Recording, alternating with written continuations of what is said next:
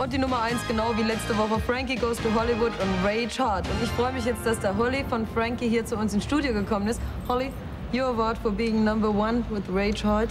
Congratulations. It's not the first one. Ihr wisst, Frankie haben mit den anderen Singles immer wieder Nummer 1 Hits bei uns gehabt und es gab auch immer wieder irgendeine Botschaft, die in den Songs rüberkam. Und mich interessiert es natürlich ganz besonders, was ist mit Rage Hard gemeint? You always got a message in your songs and Welcome to the Pleasure Dome or Relax or Two Tribes. What do you mean with Rage Hard? Rage Hard is kind of, it's especially for people who are, say, unhappy or repressed or ill or not having such a good time. It means rise up against it. We have a phrase in England, don't let the bastards grind you down. And that's what it means, really, rise up.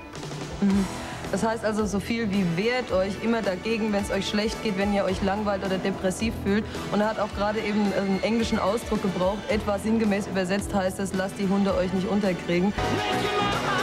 I would like to send best wishes to Hedwig and all their family, also to Gabby, who is a friend of Sue Ginder from England. Ich hoffe, dass Sie das jetzt auch gesehen haben, wenn Sie so nett und charmant gegrüßt werden. Thanks for being here, Holly. Thank you. And I hope we see you with the next #1 again in our studios.